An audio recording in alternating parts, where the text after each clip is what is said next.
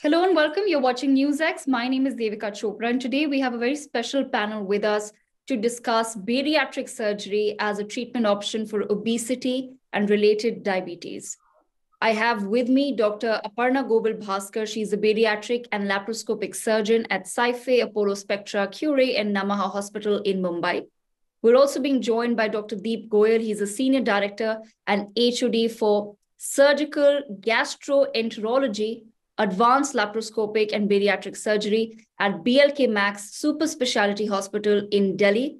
And we also have with us two people who've agreed to speak as patients who've undergone bariatric surgery and share their experiences with our viewers. We have with us Mr. Ashraf Khan. He's a civil contractor, and Mr. Ashish Agarwal, a teacher with us on the broadcast. Let me begin this conversation with Dr. Aparna Gobel, if I can. Dr. Aparna, I want to begin by asking you, ma'am, how is diabetes linked to obesity and how common is it? So, hi Devika. First of all, thanks for having me here. Diabetes and obesity are known as twin diseases. It's actually together known as diabesity. And if we look at the prevalence of obesity and diabetes, you would see that there are more than 500 million people who are suffering with diabetes today in the world. And out of these, at least 60 to 90% are either overweight or are living with obesity. So these two diseases are very highly interlinked, and it has been seen that now when we treat diabetes, it is also very essential to treat the weight as well. So the treatment of diabetes has moved from just control of sugars to also weight management. Dr. Aparna, I want to understand from you, just like Mr. Ashraf Khan and Mr. Ashish Agarwal with us, many other patients would also be coming to you for treatment. What is the criteria for patients to undergo bariatric surgery to treat comorbidity? Right, Devika. So we have criteria which have been set by the Obesity and Metabolic Surgery Society of India. And these are based on the body mass index, or the BMI, which is a very basic formula by which we calculate the degree of obesity. And if a person's BMI is more than 35, then they are eligible to get a bariatric surgery done in India. If the BMI is above 30, but they have at least two associated diseases like diabetes or blood pressure or obstructive sleep apnea or anything else, then also they are eligible to get bariatric surgery. Of course, clinically the doctor has to see and evaluate the patient and then take the final call. But these are the guidelines which are currently being practiced in our country. All right, I'll come back to you, Dr. Aparna, in just a moment, but let me bring in Dr. Deep Goyal into the conversation as well. Dr. Goyal, I want to understand from you, what are the ways in which one can treat obesity and related diabetes, and how is bariatric surgery a treatment option for obese patients to manage related comorbidities? So, Devika, thanks for asking the question. Let us divide this answer into two categories. One is surgical, one is non-surgical. So let me talk about non-surgical options. Obviously, lifestyle changes is something which we all know that will reduce our weight and in turn will reduce the comorbidities like diabetes. When we say lifestyle changes, what it means is a regularly doing physical activity, moderate to severe intensive activities, and restricting your calorie intake.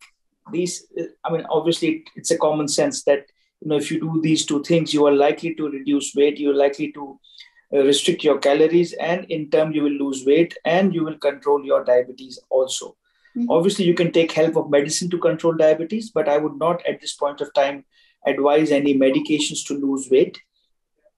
Then comes our non-surgical, minimally invasive methods that you can have, balloon insertion into the stomach. Again, they are for very, very specific people. I would not like to generalize them. And they normally you can lose around 8 to 10 kilograms in 6 months to 1 year. But the problem is the moment the balloon is out, you are likely to regain all of the weight which you have lost and probably even more. So again, as I said, these are not for people who have very high BMI. These are for very, very selected people. And if they understand that this is just probably temporary options. And then comes obviously bariatric surgery. we have seen from our experience and from the literature and from the experience of others that bariatric surgery seems to be the only more lasting option, right? And also understand that it also requires some work from the patient side in terms of some physical activity and calorie intake. But this is the only option which we know of today, which has more permanent effect on weight loss and on comorbidity resolution like diabetes, hypertension, hypercholesterolemia, obstructive sleep apnea, infertility. So, Dr. Goel, of course, a lot of viewers and a lot of people in general get very scared of the word surgery when the doctor says it. What are some of the myths that you can bust about bariatric surgery for our viewers? So, first of all, I would like to say that we are not doing this surgery for a person who is normal. Right. So that is the one basic thing which people have to understand, that they are already in a zone which is dangerous. So they are not a normal individual. Actually, nobody has told them that they are not normal. So they are like a sitting time bomb. It can explode anytime. So first start from there.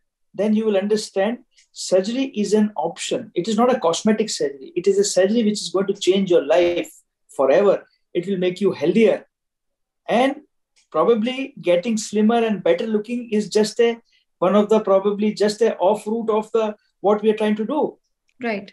So most of the people will consider this as a cosmetic procedure, and obviously they will get scared that, it's something which is seemingly more permanent, should be undergoed. No, this is a life-changing experience where we are saying that will make you healthier, obviously, and in turn, you will become probably better looking, much more fitter to look at. So that is something which we need to understand. And a lot of people think that, this is going to be a big surgery. This is a minimal invasive surgery. Today, we are even doing this surgery by robot. So normally we do this laparoscopically. Like, general public will understand that as gallstones are done, almost similar to what we get in, say, gallstones, cesarean section, hip replacement, knee replacement. So the other common surgeries we undergo, the complication profile is similar. So it is not associated with more complications. And at the same time, what you are taking home is a different life. Most of our patients, if you ask them one thing, the common answer is, sir, this operation has changed my life. We regret, why did we waste so much of time? Why did we not get it done sooner than later? All right. On that note, Dr. Goel, let me then bring in two of our patients who've also graciously agreed to sit with us and share their experience with the viewers. Let me begin with Mr. Ashraf Khan. Mr. Khan, I want to begin by asking you, sir, how did obesity and diabetes affect your life? And what was really the tipping point then that led you to seek treatment? In the year 2019, I was weighing 113 kg. Okay. And I was very overweight. I could not walk properly. My knees were paining. I was diabetic around 250, 280. My reading was there. I was snoring very heavily. And there was lots of problems. No dress was fitting also very good. And it was very difficult for walking also. So I got operated in 2019. At that time, I was weighing 113 kg. At present, I am weighing 75 kg. So now I feel much better, much relaxed, and I can walk properly. My knee pain is also reduced, and I have stopped taking diabetes medicine. My sugars are normal now. Wow. And although, sir, the weight loss journey, of course, may differ from patient to patient, how really was your recovery process after the surgery? No, it was very good. It was very fine. So slowly, and it took around 1.5 years to reduce that much weight, 40 kg approximately. Okay. So every month there was only 4 kg, slightly. None of the people knew that I got operated in my office and in my relation also. They didn't knew that I got operated because I was admitted only for 5 days. So I didn't tell anybody. If this interview goes viral, they will come to know. But nobody knew that I got operated. That was a secret. So everybody is asking, how did you do it? I said I was dieting and allowed it like that. So it was a very safe and this thing. All right. And Mr. Khan, at the same time, how did your family really feel about you opting for the surgery? And what do they feel now when they see this change in you? Starting, they were refusing. Why you are going for surgery? This is nothing. You go for diet. But I tried dieting and all that thing, exercise, joining gyms and all that. It all failed. This was the only option left for me. So I got it done on myself only, though the family was refusing. But now they also said it's okay. It's good. The transform is very good. If you can see my before and after photo, you will come to know. I was very heavy, 113 kg. All right. So we're glad that you've recovered well. On that note, let me also bring in Mr. Ashish Agarwal, who's with us on the broadcast. Mr. Agarwal, you also suffering from diabetes. What exactly were you doing to lose weight and manage it? Ma'am, all the usual methods I used to do, like gymming and all, but everything failed because of commitment also.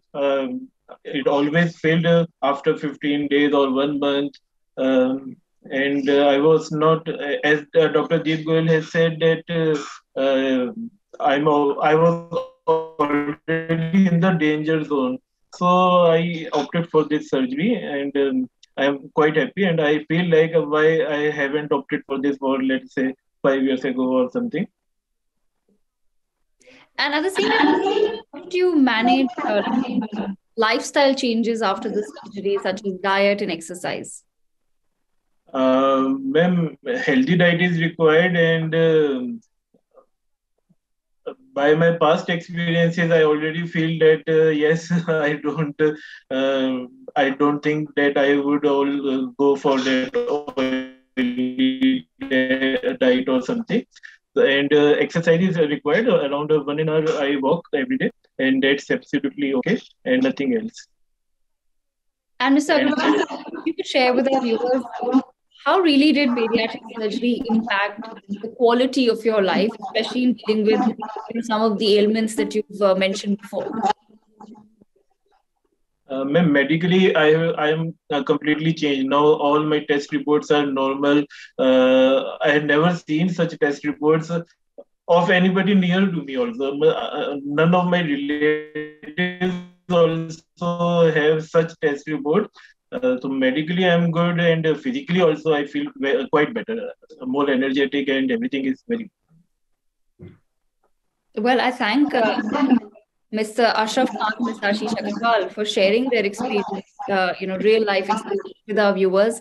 On that note, let me bring our doctors back into the conversation. Dr. Aparna, before we wrap up this conversation, ma'am, any specific advice that you have for our viewers? So yes, Devika, I think what I would like to say is that for everybody, I think obesity has to be, we need to change our outlook when we view obesity. It is not a cosmetic problem. It is not something that a person is doing to himself or herself. It's not related to diet alone. So diet alone is neither the cause nor the treatment for obesity. And we have to view the disease in a proper graded manner where we treat everyone as per the stage and the degree of obesity that they have. So Right. a person who is having severe disease and severe comorbidities needs to get bariatric surgery done. When the weight is high at 150, 180 kilos, I think it is very bad to, just keep pushing them into therapies that are not helping them. Because every day that they live with disease, they are going to be more prone to developing complications later. And of course, somebody who's of a lower weight, there are different kind of therapies. So that is, we need to grade where diet and lifestyle modification works alone, where we need to introduce drugs, and where we need to do surgery. So that must be very clear for everybody. And for general population, if they feel that the weight is going on increasing and they are not able to get it down without doing in spite of doing many things, I think they need to seek professional help. There are many qualified dietitians and there are many bariatric surgery units. Wherever they reach out for help, they will be guided properly, but there should be no stigma attached to seeking treatment for obesity. So that should be very, very clear to everyone. And That's Dr. what I Goyal, have to say. All right, Dr. Goel, same question to you, sir. Before we wrap up this conversation, any specific advice that you have for our viewers? I would say, as Aparna has very rightly said, that obesity is a curse, not only for the person, but for the people who are associated with that person and to the society in turn. You see, there are so much of burden socially, psychologically, financially, emotionally on the patient and in turn on the society and the family. We need to understand that. So I would say that we should not take this surgery lightly. Mm-hmm. You should change your lifestyle sincerely, try out. But if you think you can't manage, then there is no stigma attached. Then don't be ashamed to seek help. Go for whatever is available, whatever your doctor advises you. And I think family needs to support that person in the whole journey. And again, as I said before, it's a life-changing. Imagine, I'll give you a small incidents. Imagine the plight of a young mother who is obese. And, her son says, don't come to the parent-teacher meeting, mother. You look fat. It's such a simple thing which can happen to any one of us. But look at the plight of that mother, what she will be thinking. And we don't understand that how that statement triggers the psychological impact on that particular person. And that person becomes introvert, that person becomes aloof, doesn't want to go to the parties, doesn't want to socialize. So that itself becomes a point where that person needs help. Obviously, I'm not saying that person should go for surgery immediately. That person needs help to reduce weight. Now, as we have discussed already, there are various ways of losing weight in whichever category that person falls, and what they can do, they should do that. But basic thing is, we all together need to fight obesity, because it's a curse, not only to the person, but to the society.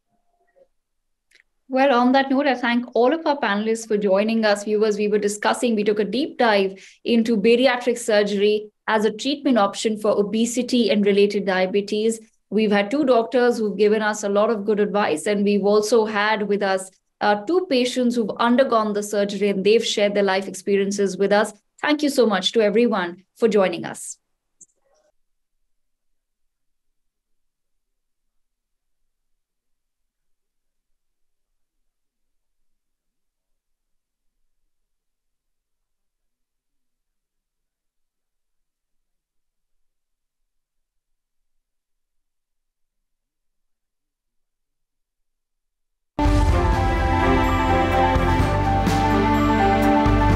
For more such videos, subscribe to the NewsX YouTube channel, hit the bell icon.